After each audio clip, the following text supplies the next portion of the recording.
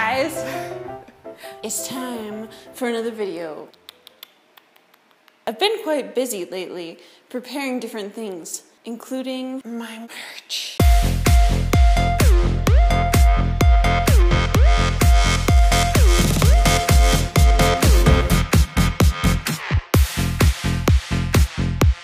They're coming out soon, but I thought I'd give you a sneak peek. We're gonna make some of that today and talk about the topic, the worst parts of art school. Meanwhile, enjoy this time lapse of some of my merch designs. You get a little sneak peek at what is to come in the very near future, and I hope you guys enjoy some of these stories.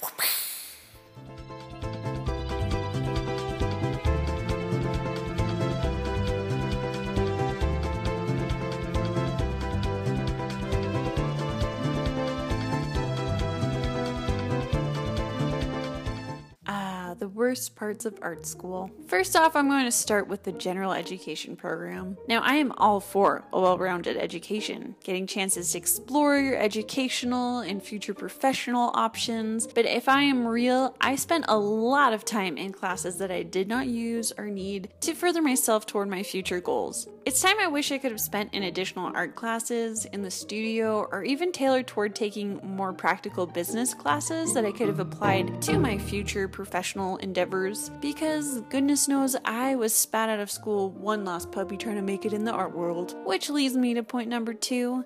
A lack of business preparation. Granted, I'm sure every art program is different, every student is different, etc. But I was craving way more information on how to make a living as an artist. We did have a business of art class, which partly I may have been too immature to take full advantage of or fully understand, but personally I could have used much more information because I felt very scared and lost, and the learning curve has been huge for me since I got out of school and tried to make my way.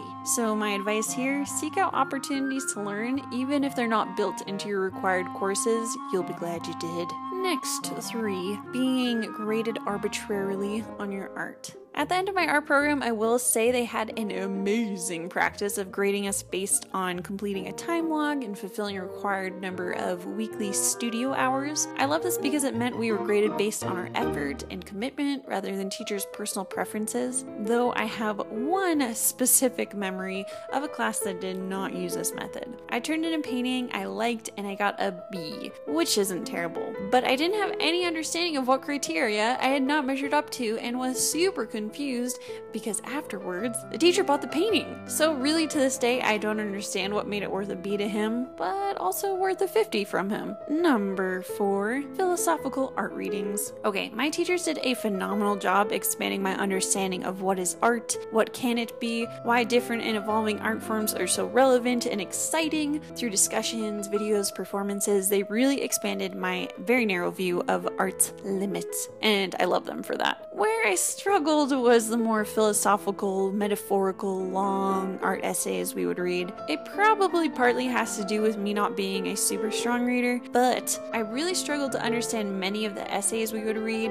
and we read a lot. A thick textbook-sized stack worth of essays that we would read and write responses to weekly. Often the language was very flowery and symbolic and filled with words I didn't know, and at times honestly I couldn't figure out even the connection they held to art in general. I don't even know if this is relatable. Maybe other schools don't have this much reading, maybe you're an awesome reader and love these things, but dang, did I at least wish I could follow those essays better when next week I had to turn in a terrible response and very awkwardly try to contribute to class discussion. Number 5, the unconstructive art critique. Now, interestingly, I went to a very conservative school with a very contemporary art program, and it was the bomb. But I was probably the only traditional painter in my program during that time, and I was very frequently critiqued for my work being aesthetically driven versus conceptually driven. Honestly, now I'm really glad that I was challenged to think about my motives and concepts so much, but I do think that aesthetically driven artwork has a place still in the contemporary art world, and I wish I had not been so insecure and defensive back in the day. My work had and still has a very strong visual emphasis, and I wish there had been more support of the validity of realism and traditionalism in my critique groups. Speaking of my defensive awkward stage though, that leads us to point 6. 6, the wonderful and also torturously awkward dynamic of defensive critiques. You know those times when someone immediately claims their choices were style or concept driven when really we all know they came from some skill limitations or lack of time? It's kind of like on Project Runway when a model walks out and the dress is ripped and fraying and the judge says, "That is a mess." And then the designer tries to say,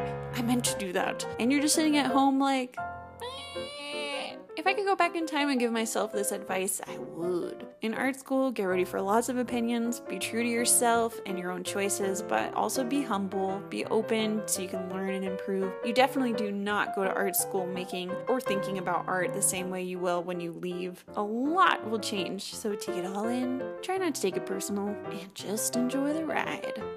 Well,